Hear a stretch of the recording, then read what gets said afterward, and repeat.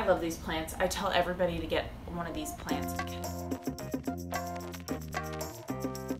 Box wine for the win. Have this. Oh, sorry. That's okay. Love you. Love you. Thank you for helping me. Today I want to talk about Platycerium bifurcatum. I need to water it, poor buddy. I have two Staghorn Ferns. They live in my bedroom, and they are both mounted to wood. They are an epiphytic fern, so their roots are really just used to attach themselves to trees, mainly in Australia and like the Pacific Islands. Platycerium bifurcatum is the one that is the most prevalent in cultivation. They're also called Staghorn Ferns. So there are a couple types of Platycerium. I think there's like 20 different species or something like that.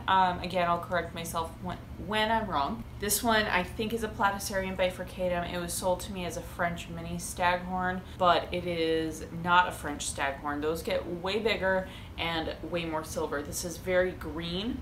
It's also very wilty. You can see here. Let me do this side. You can see this chunk right here is very floppy. Some of these are still pretty firm, so I need to water this. I usually water these guys during the winter about once a week, and I got them right at the end of the growing season. So I need to adjust my schedule to be able to water these guys more often, and it's not really me adjusting my schedule, it's me remembering.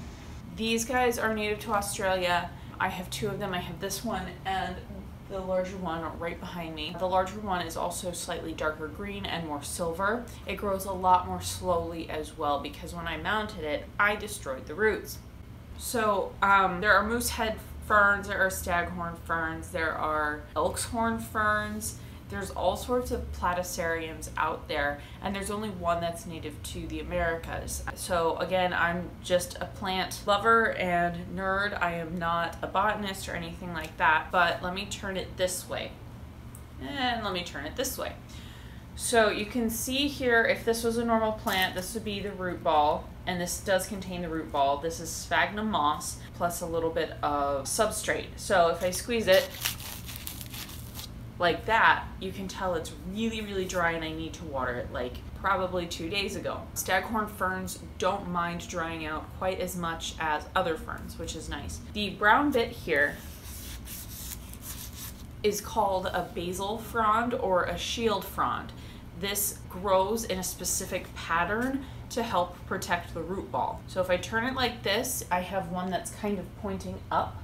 And if I turn it back like this, you can kind of see, again, it's pointing up. This would, in the wild, help it collect like debris, dead bugs, water, and help kind of insulate the root ball in general. It is the basal frond, so it doesn't do anything aside from protect the plant. These leaves, however, are the fertile fronds. Part of the reason they are called staghorn ferns is because on the underside of the leaves, this is where the spores will collect and they will turn brown, kind of like antlers, but also it looks like antlers anyway. They will start developing longer tips. I love these plants. I tell everybody to get one of these plants because it's easy to just hang on the wall. You do need some light to grow these guys. I have them in a much darker corner than they should be in, and they're still growing, but they are not growing as fast as they were last year. So this guy is starting to put out another frond down there. You can see the little white buddy there. You can see the screws and the fishing wire that I used initially to wrap the plant in sphagnum and then secure it to the board. You can do it with like a burlap sack and just plop it in there. You can do kind of whatever you want. I got this cheap wood plank. I think they use them for weddings, but this is untreated. And then I got this bracket here, and there's another bracket that fits just right under it, and it hangs on my wall. And that's pretty much it. That's how I secure these guys to my wall. Let me get my other one. So this guy is much bigger. It's also in more rough shape. You can see that there are some dying fronds.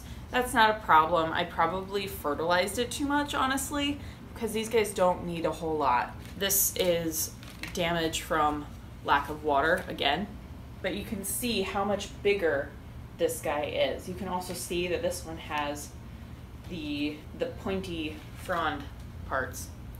This is made out of old pallet. There are 3 boards, and I used to live in Ohio, so I put them together and I was like, Ohio, sort of, but not really. So again, this just has the cleat on the back, and it's much bigger in general. It has fewer leaves overall because this is one rhizome compared to this guy. This guy didn't even have any basil and basil fronds when I got it. So I was able to section this guy off. I probably could have split it into 4 sections, but I damaged the roots too much, so I only really ended up getting 3, and I kept this one for myself and gave 2 away to someone else. And people love it. It's a really cool plant. You can see it's gray on the undersides of this leaf, and this new leaf is coming out as well. Those, I believe, are called trichomes, just like on air plants. It helps to protect the plant from more sun damage, because these guys do live in trees under dappled sunlight, but they live on the tree. So some of them are going to get direct sun, some of them won't. And depending on which Platycerium you get, some of them can get more sun than others, obviously, and some of them can take more drought than others. A lot of people grow these outside on chains and they get huge. Oh, what's that? I think I found a spider web. Gross. Better only be a spider web and not a spider mite web. I know that there are some people who take 5-gallon buckets and just invert the plant, but I don't have a 5-gallon bucket. So I think what I'm gonna do now is just take them to the sink and water them, because these guys are dry. And I think I'll take you along with me. It's gonna be weird. Okay, so sorry about the lighting in here. It is what it is, I guess. And please excuse my mess. I made bagels this morning, so it was awesome. Anyway, after I make sure that the sink doesn't have any soap or chemicals in it, I set it in the sink. Plants don't really touch that, but that's whatever. I still make sure.